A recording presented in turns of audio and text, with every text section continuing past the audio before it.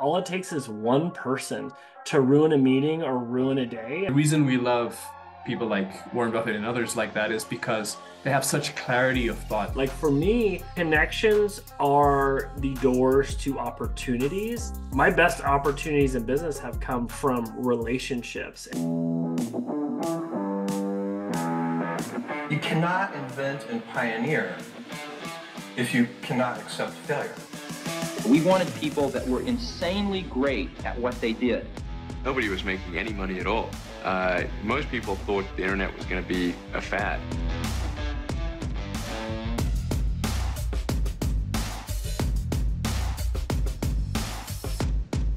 All right. Today on the podcast, I have my amazing COO, Yonathan, on to go through what might be pound for pound or word for word, one of the better blog posts I've ever written. I love ones that are super short like this, but also are very impactful. So it's the Sam Altman blog post, What I Wish Someone Had Told Me. But Yonathan, I think I read this one in like 45 seconds. I don't know how quick you went through it, but I read it and then I was like, I need to reread this about 30 times to process it.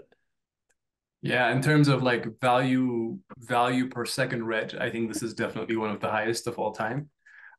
Easy read and ridiculously packed with useful bits of wisdom that you'll surely revisit. So it's definitely worth the read for anyone. That's for sure. Yeah. I feel like Sam Altman with this post and then Naval with his tweets, they're like in like the 1% of word for word, like the most impactful advice givers on the internet or Twitter sphere. Yeah, I'm realizing that the fewer words used, oftentimes the better it is because it's been distilled down to its essence. There's no fluff there.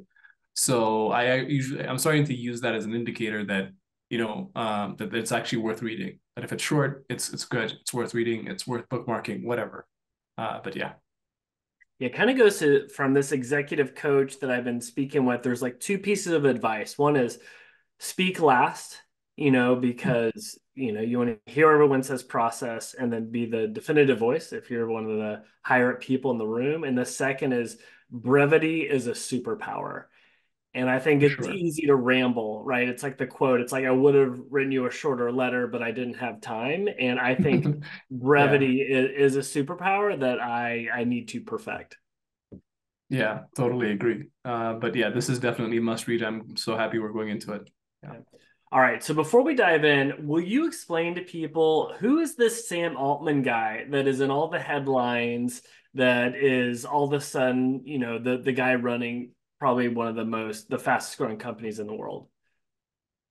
Funny thing is, even I'm a little surprised that he's where he's at right now because I remember he first came to my attention when I was closely following Y Combinator, and they were the incubator for startups raising money in the world. And he became the CEO of Y Combinator. He was the CEO of Y Combinator right after Paul Graham resigned, if I'm not mistaken, or stepped down.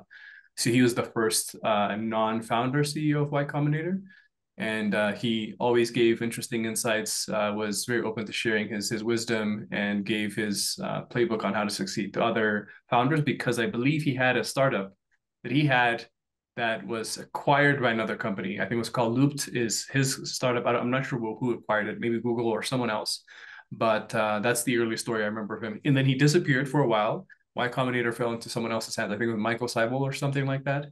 And then years later, he came back as the founder of OpenAI, which I feel was probably the smartest move someone's ever done for something that he wasn't necessarily involved in founding. So, but anyway, that's a different story. Really smart guy. He's been around and he knows what he's talking about. So definitely worth listening to.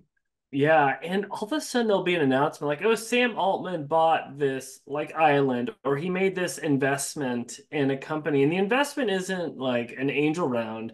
He's putting in like $50 million. And you're just like, geez, this guy has slowly built up a really impressive fortune. And there's two quotes Paul Graham has about him that are pretty impressive. And Paul Graham is the guy who started Y Combinator, as you mentioned. He said this one, he goes, you could parachute him into an island full of cannibals and come back in 5 years and he'd be king. and you're just like, oh my gosh. And then he said another one when he was talking to Sam Altman early in his career, and he was hearing Sam Altman talk. He goes, "Oh, I remember thinking, this is what Bill Gates must have been like when he was 19." I mean, those are some impressive compliments. And with the board shakeup he had at OpenAI, where they ousted him, and then he came back, it kind of proved his quote right of he survived on an island of cannibals. That was an insane 4 day run of just like watching this unfold on Twitter of him being out of OpenAI and then being back. But super impressive, dude. Yeah, he strikes me as someone who's like probably the best. Like there's lifestyle design in terms of career design and hacking and being in the right place at the right time, and being in the right opportunity vehicle at the right time, which is now AI. He's definitely done that better than anyone else actually I can think of from terms of where he's at from where he started. So totally agree with Paul Graham. It's fascinating though. Yeah. So he'll come out with a blog post every now and then that is just a rainmaker. We did a podcast, shoot, that was last year or maybe 2 years ago, on one of his really iconic blog posts, which was how to be successful. Is that what it was called, Jonathan? I believe so. Yes, how to be successful. And that was Yeah. published back in 2019, by the way, and has over 2 million views. So that's quite a popular blog. Yeah, it's good. It's one of those blog posts you want to read and reread again. So he came out with this one, what I wish someone had told me, and it's literally just 17 items. He lists them, and we'll put the link in the podcast. Just read it. You should actually pause and go read it real quick, and then Yonathan and I wanted to expand on it, and I think we both had like 7 or 9 that really resonated. But Yonathan, I'll let you start. Which one got your attention that you're like, oh shoot, that nailed it? Yeah, funny thing is I've been saying this one to you for quite a while, and many other people for that matter. Like it's easier for a team to do the hard thing that matters more than to do an easy thing that doesn't matter. Audacious ideas motivate people. And I believe that the sweat's the same. It's the same number of hours a day that are dedicated to whatever work is being done. Like who is it? I don't know who exactly. I think maybe Warren Buffett was talking about like person who owns and operates a restaurant probably works the same as someone who's investing billions, but the upside and the reward for if you're in the right opportunity vehicle is so much more. It's easier to attract the right people, easier to attract capital, easier to stay motivated for the entire journey. So it's like you have no downside. If you're going to struggle the same, why not pick something that's going to reward you more? And I've always felt this was the case. It actually makes sense for him in his life experience. He's working on an idea that seems so, futuristic as probably going to be the most important discovery, or not discovery, but like step forward for humanity since the, discovery of electricity. And he's found the right opportunity vehicle to get him there. It motivates the people around him, makes him successful. If he's going to work, why not work on the thing that really matters? And I think it's easily captured in that third point that's on his blog and worth rereading multiple times. Yeah, and the big thing is like do a hard thing that matters as opposed to an easy thing that doesn't matter.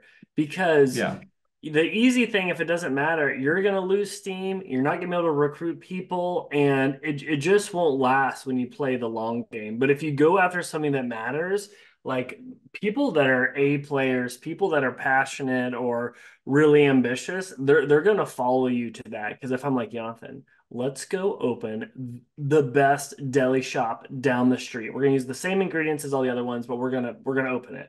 Like that's gonna be hard to get you to do that. But if I'm like, hey, let's go acquire 50 companies and let's try and spin out and like build this AI SaaS that is around what you're really good at. It's gonna be hard, but it could be huge.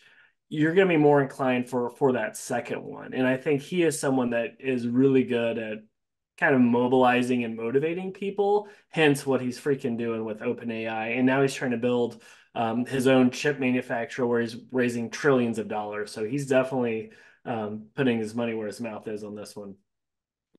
yeah.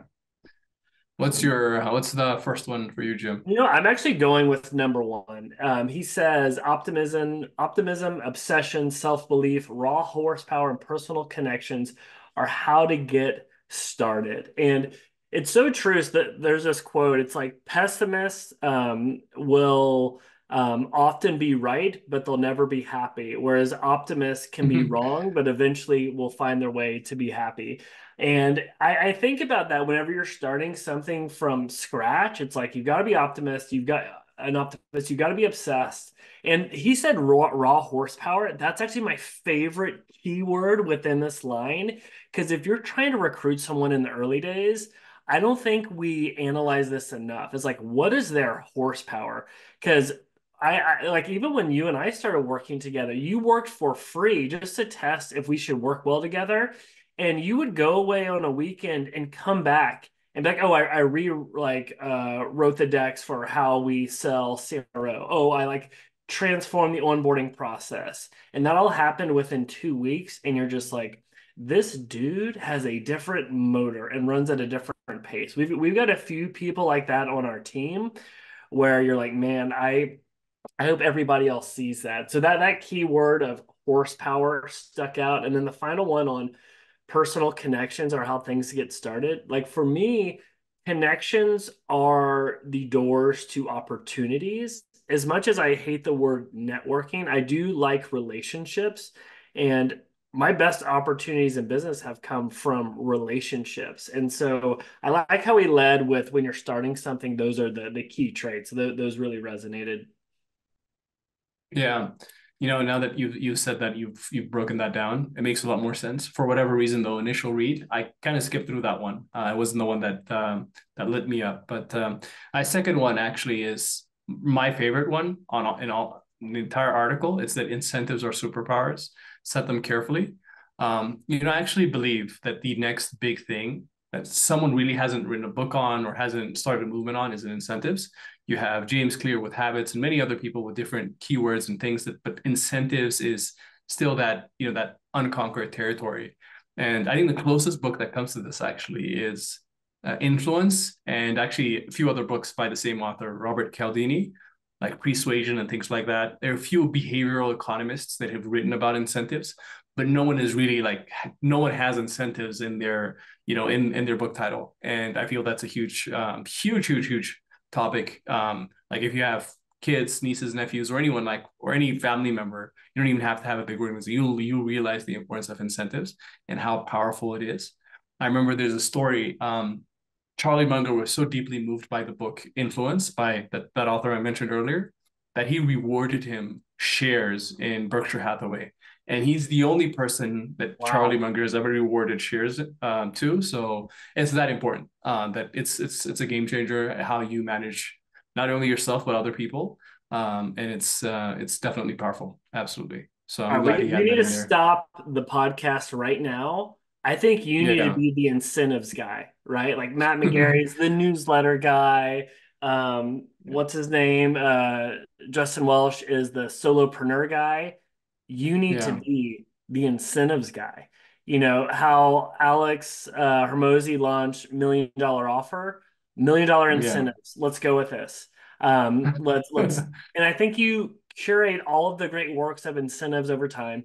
You create your own framework because what if we ran our business where everyone was compensated based on incentives that motivate them personally, professionally, or motivationally? Because I see it, man. Even with my kids, like they want new toys all the time. I'm like, that's it. No more new toys. Like, if you want toys, you got to earn money. And my daughter comes up to me, she's like, Dad, if I clean the whole upstairs, will you give me $5? And I was like, absolutely. She was quickly like, how about $20? I'm like, no, $5 is the limit. But it's I know what moves her. I know the incentives now. But okay, dude, you should be the incentives guy. Why don't we do this? Yeah, I'm actually going to start studying this topic in greater depth. And not even Yeah. so much like who knows if I ever decide to do that, but it gives you an unfair advantage when it comes to dealing with other people in the world. It's a really, really powerful tool in the, whenever I've used it in life. So definitely, Mhm. for sure. Okay. All right. We almost need to do a whole side tangent on that. So that one's really good.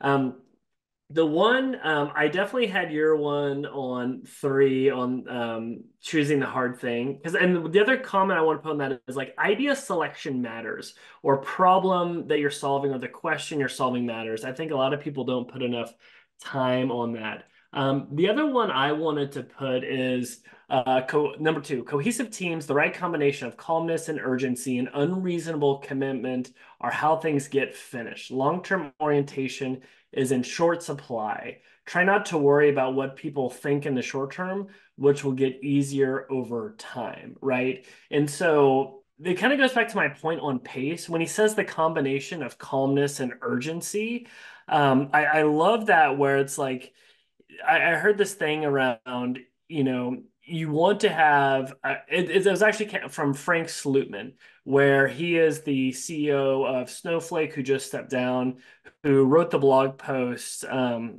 shoot, what was it called? Let me pause to look it up. Do you know which one I'm talking about, Frank Slootman? Boom. Um, Aha, amp it up.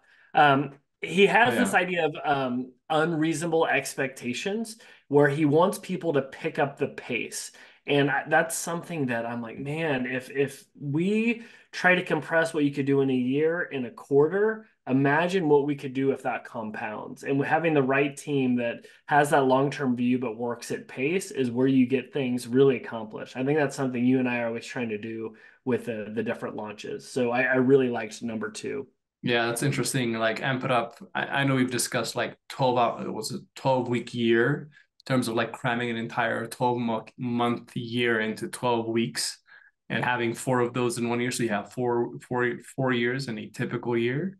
But yeah, that's an interesting point. I'll actually go with my third one here, Jim, that really stood out to me, which is communicate clearly and concisely. I don't know why, but I think as I'm aging, I'm starting to really appreciate the power of the written word and the ability to simplify and like very concisely lay out your points. That's the reason why we're doing this podcast on this post, is because it's concise, it's clear, it's very easy to understand and take action on. And as we're working with our team, I think this is one thing that I'm coaching people on, is like, how do you communicate to a busy executive, right? Someone who doesn't have the time and the attention to like really understand what you're trying to say. And I think this is really a superpower. If you can persuade people with the written word, it's really powerful. And I'm glad he has it here as some of the, like, one of the big realizations in his work life. How do you think, I had this one too, how do you become better at being a clear communicator that is concise? For me, I was thinking through, and I really think it's about reps. It's about getting reps, writing more, and reading more. I find that when I journal in the morning and I write out my thoughts, I'm so much more thoughtful and intentional with the day. That's one thing I think through. The other thing I think through is be quick to listen and slow to speak. That way, every word you use is thoughtful and intentional. And those are things that I've been thinking through a lot on how to be a better communicator. I have the best answer for you, actually. I was listening to podcasts this weekend when I was driving. The what's it called? My First Million. They had a workshop actually walking through the power of the written word and essentially walking you through the steps of how to be a good writer. And it occurred to me, and I kind of already knew this, but writing is actually thinking. If you think about it, right? It's like the quality of your writing is a direct reflection of the quality of your thinking. And the reason we love people like Warren Buffett and others like that is because they have such clarity of thought that it just comes screaming out in their words. And if you start thinking of writing as a thinking exercise, it's different. Like they say how, like he was giving an example of how, like when he writes copy for product launches or something like that, he uses his writing as more of a brain dump. And he doesn't even know what he's going to say at the end. And it's like, as you're going through the exercise of writing, it will help you think and help you come up with ideas that you initially you otherwise wouldn't have come up with. So it's a way to almost how should I say, like pull ideas out of you, and then at the end, the organizing it and like doing the wordsmithing and polishing it is the easy last part. It's the final mile, but the initial bulk of the writing exercise is really just thinking, putting things down, and then as you go through, you'll organize and come up with it. And he said this interesting thing as well. It's like, before writing, understanding what are the emotions you're trying to solicit from the other person. And they're like these three-letter words like wow, aha, what's the other one? What the fuck, WTF, and a few others. Like these are the emotions that you want the person to get. And then you're almost working backwards from the emotion that the person's supposed to have. And then when you have that in mind, it's much easier to kind of craft your words and your thoughts accordingly. But if you have time, definitely check out that podcast. I thought it was really a masterclass at writing clearly and concisely for whatever purpose, whether it's for work or a sales page or whatever, or to persuade people for whatever reason. I think it's definitely worth a listen. Okay, I'll check that out. But yeah, I need to increase my volume of writing for sure, or my frequency of it. Yeah. And one last point on that, actually, and there's a reason why Jeff Bezos forces everyone at Amazon to write memos instead of PowerPoints. PowerPoints hide poor thinking. Writing does not. There's no place to hide in prose. So it's definitely a thinking exercise if you think about it. You're motivating me with our sales decks that are very guilty of that. I might write them as like a brief and then try and turn them into slides as opposed to just putting up these pretty slide decks where it's like, oh, look at our service. Okay, tangent done. The one that I have next is number 10. Superstars are even more valuable than they seem, but you have to evaluate people on their net impact on the performance of the organization. And I totally agree with this. And like with growth hit, our biggest inflection points have come with hiring superstars. Like before you came along, I was just treading water, trying not to drown. We were not going to hit seven figures because I'm just trying to do everything. You came in and were like, hold my beer, step aside. This is how you do CRO the right way, and took us up a notch, right? And that's happened with some other key hires in the business as well. And it's funny because all of these key hires, they came at a point where I was like, shoot, I don't know if I can afford this person. This is risky.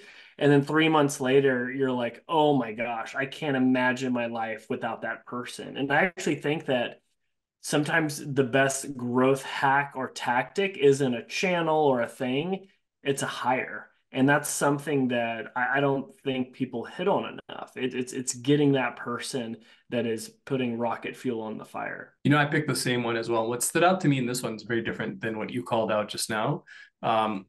The key phrase in this for me was net impact, because you might find a superstar that's really like just killer at what they do, the best, but net impact could be negative, right? So that's something to be very careful of. Like one of our policies is no jerks allowed. If you pull a superstar at growth hit, but the person just makes work-life balance and just work experience as a whole miserable for everyone, then their net impact is negative. It's really bad on the rest of the team. So it's just something to think about, because most people just look at the fancy CV and the amazing credentials and that person's way of pitching themselves and just sign on for life. And that's not always the best way. Yeah, no, the net impact is a key call out there. What's the next one that you have? Don't fight the business equivalent of the laws of physics. I love that one. Yeah, I love this one too, because I keep forgetting the phrase, but it's like Warren Buffett once said, like, if you take a good manager and you put them in a bad business, the reputation of the bad business will win, or something like that. Yeah. And it doesn't matter how good you are if your business sucks. I mean, if like the fundamentals of your business suck, if your unit economics are working against you, if it doesn't fit the lifestyle that you want for you and your family, then you're just fighting a lost battle here. So like, why not lean your ladder against the right wall and climb that, instead of fighting something that you just can't win. So that's just something that we've discussed this in the past around the business model of an agency. But there are many other businesses that we've come exposed to that they have an unfair advantage. They just, the people that they're serving, the needs that they're serving, everything that's built into that business is just so powerful that they have these tailwinds that make life a lot easier for everyone.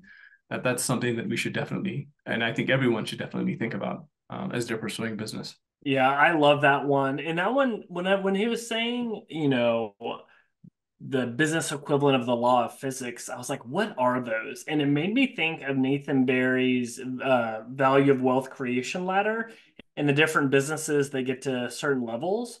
Because the agency, it can be a great business, it can cash flow, but it has limitations. It has a lot of things pulling it down from a physics level, because it only scales as big as your workforce gets, because people are the leverage.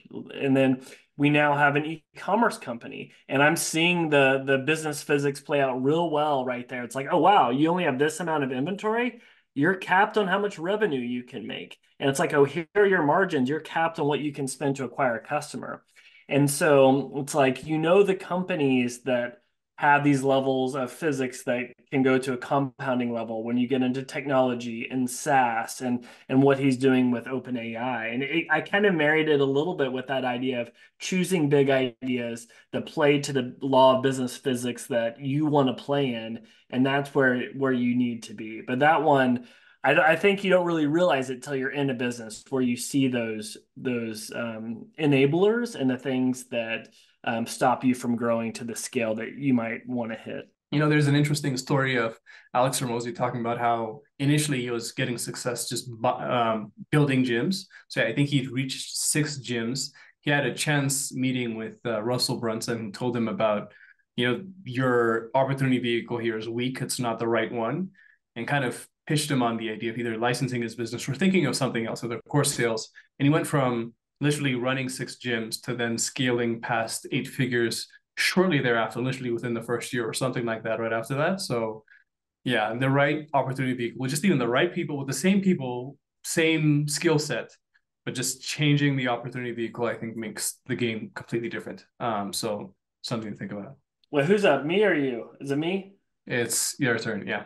I can't decide where I'm gonna go next. I'm trying to be strategic on one you might not have picked. So I'm gonna go. I've got, I think, 3 more.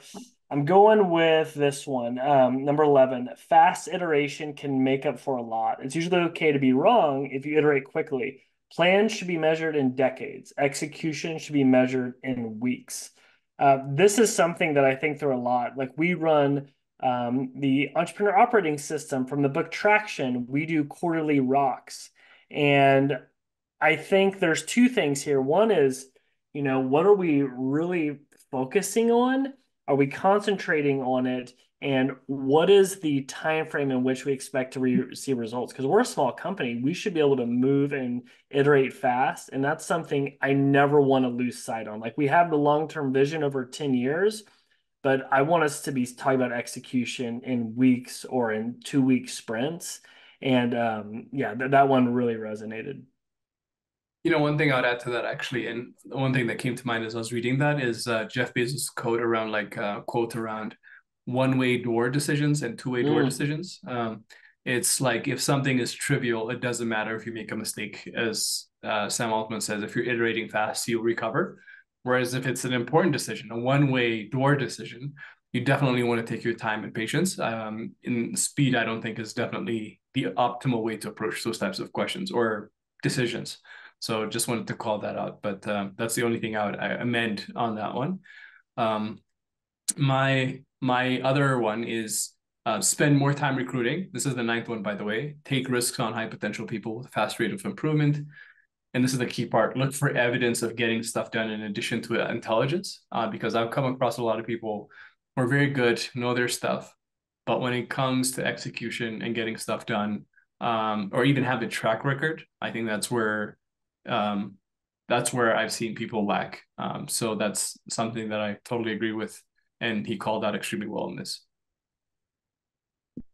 No, I totally agree on that one. I mean, all of these overlap to some extent as far as some of the themes that they have. Even this last one, number 15 on compounding, like compounding exponentials are magic. In particular, you really want to build a business that gets a compounding advantage with scale.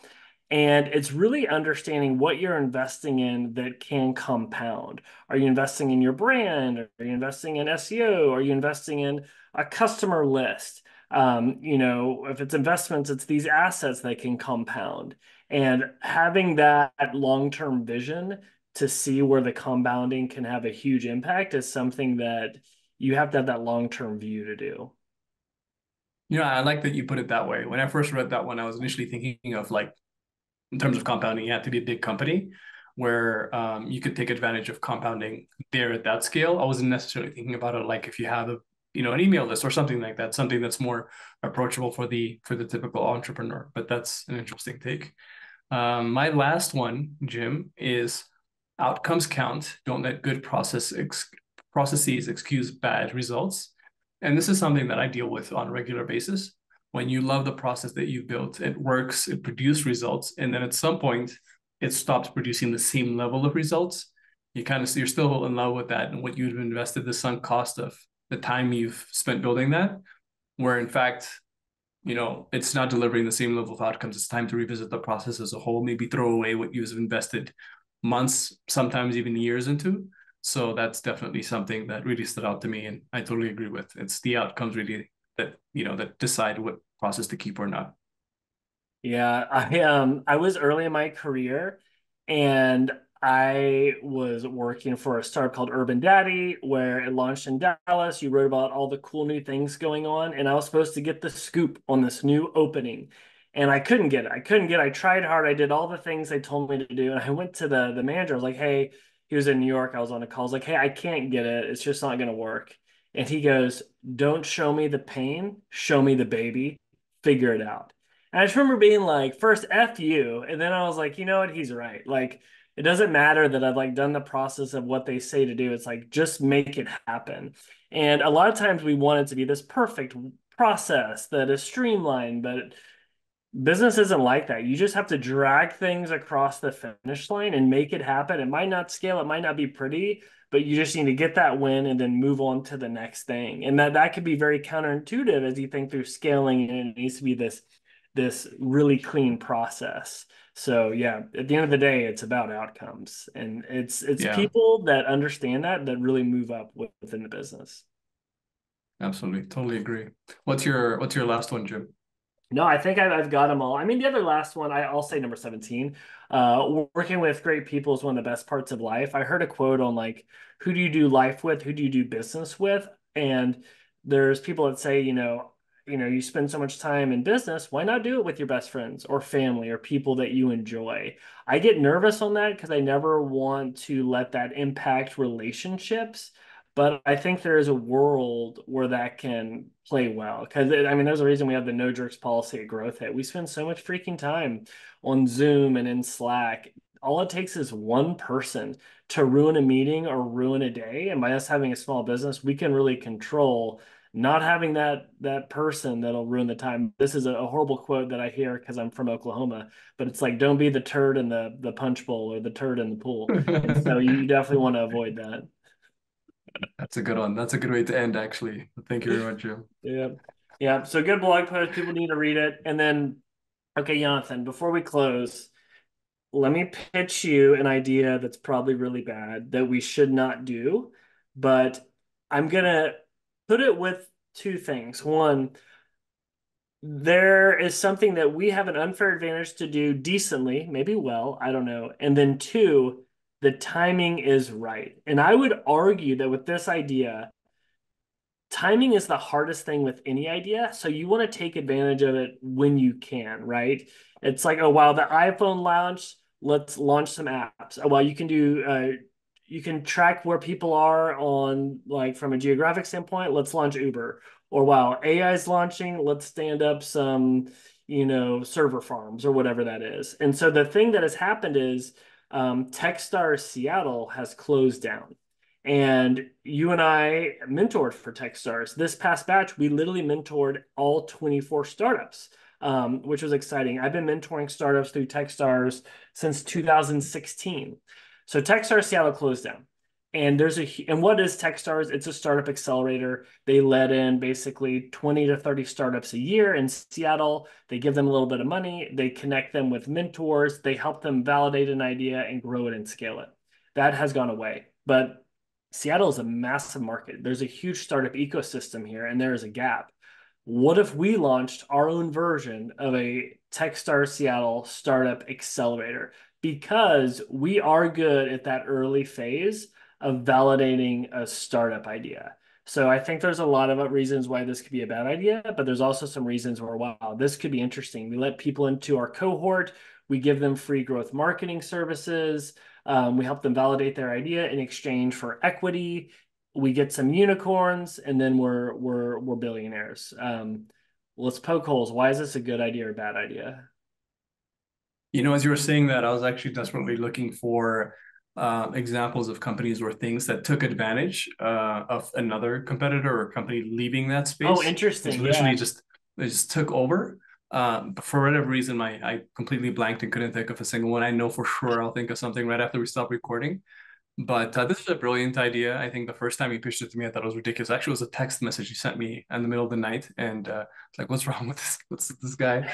But No, you said, it's Jim, this is the opposite direction we want to be going. I was like, ah, you're probably right, but yeah. hear me out. Yeah, like if you think about it, you want bigger companies that have bigger budgets, like more established product market fits that are easier to work with, quite frankly. But I think this is maybe like I wouldn't say once in a lifetime, but definitely like once in a generation opportunity where there's something that everyone was like that played a big role in the community, that was the center of the startup community, and suddenly decided to leave and or close down in this case.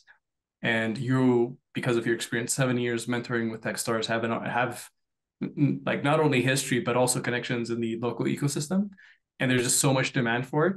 And I think it's easy, and it's a very low risk experiment that if you're trying to test it to see if that you could capture the demand and the anticipation around it, I think there's no downside. And if it works, though, it could be a complete game changer, right? So you would essentially become the thought leader, the person around it, the person who revived the startup accelerator in whatever fashion.